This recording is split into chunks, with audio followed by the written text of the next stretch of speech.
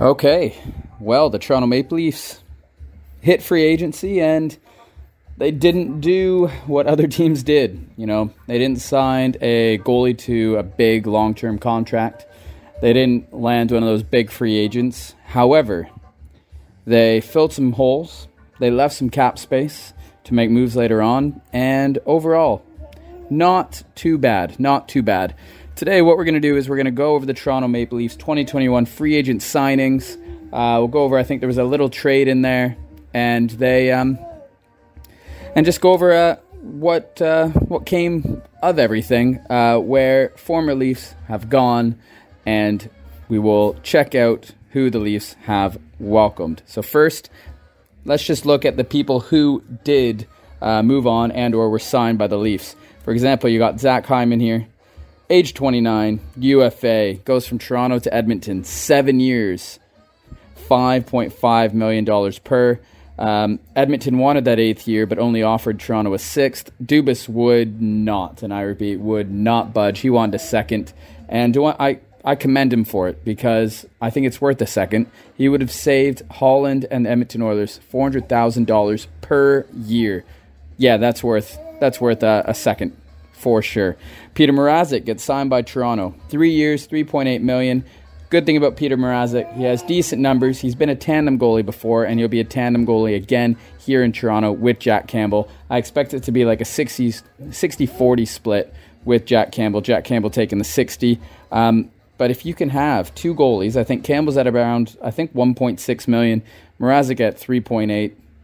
I'll take that for my goalie tandem. I think it'll work. Mrazek's played it before, and yeah, he's a good little backup there with Jack Campbell, or a 1B to Jack Campbell's 1A.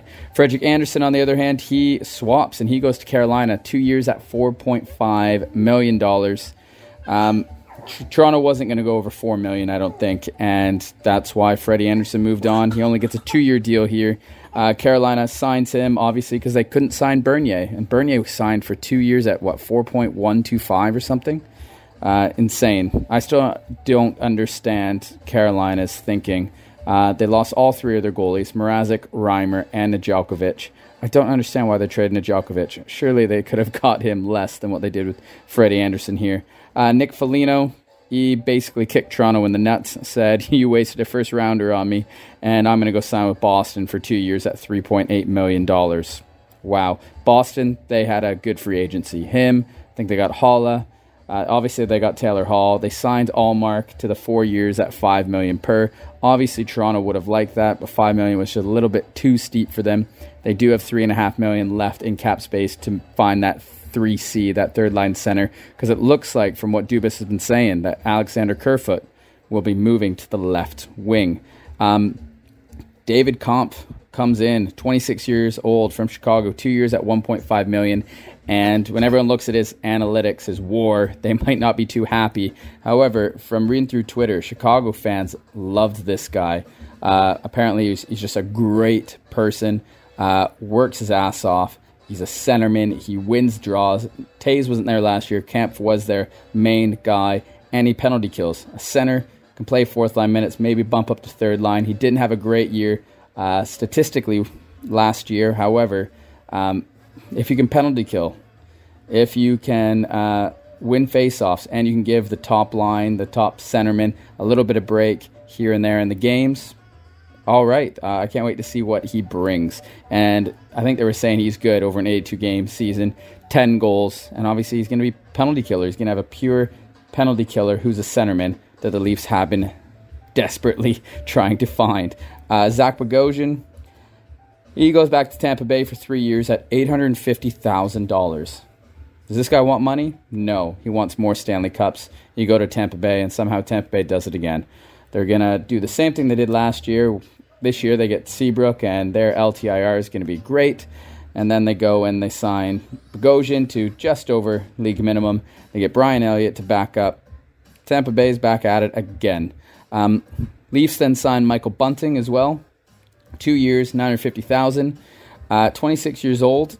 He had an okay year in Arizona.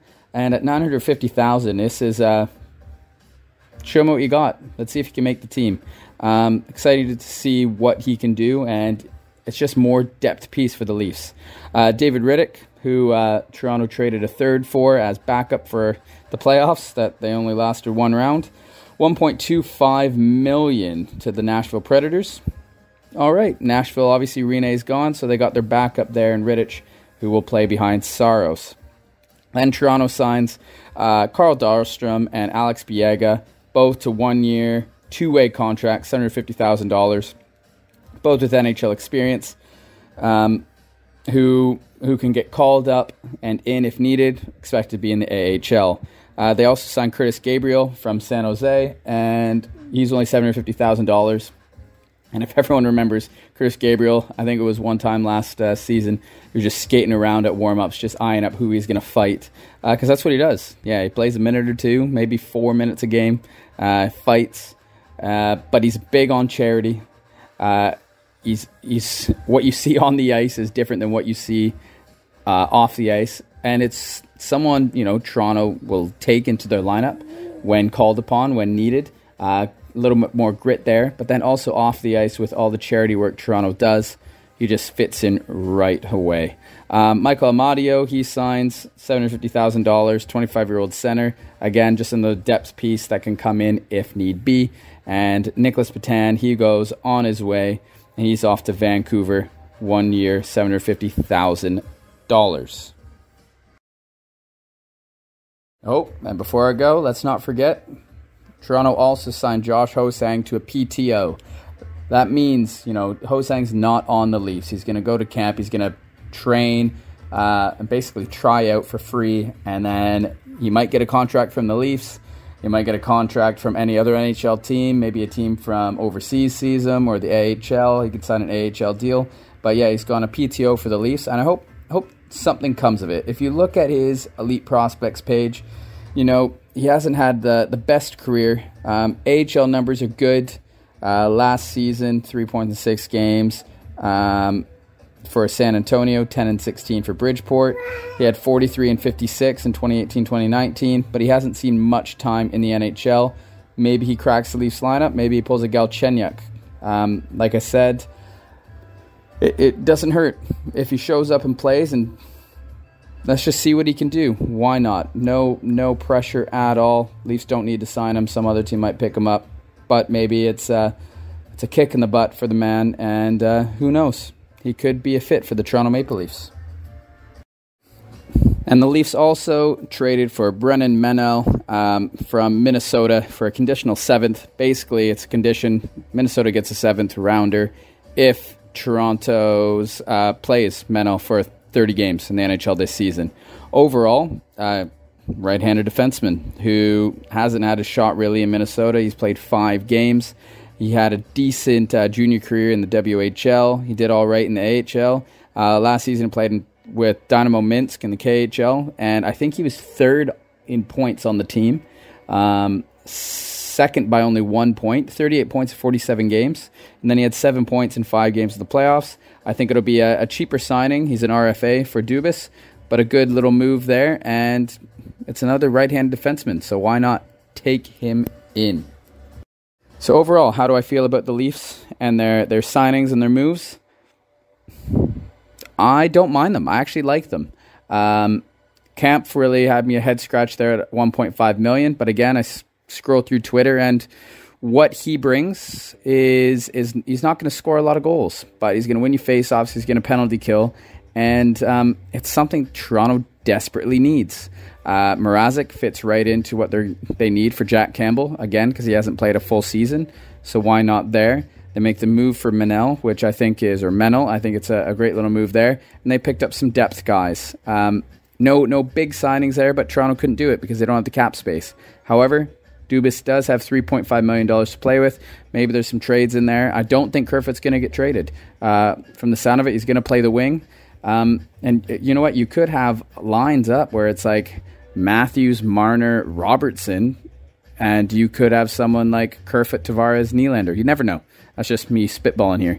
But I think they'll fill the rest from within, depth players as well, and they'll look for that third-line center because they found their fourth-line center. Spezza will probably be playing the wing.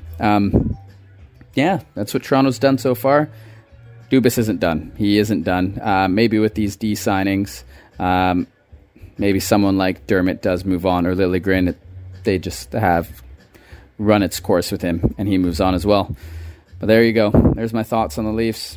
I don't mind what they've done so far, and I'm excited to see what Dubas has planned for the future. Thanks for listening. Thanks for watching. Hope you liked the video. If you do, click like. If you didn't, hit dislike. Please feel free to subscribe. Take care. Check out my other videos. Have a good one, everyone.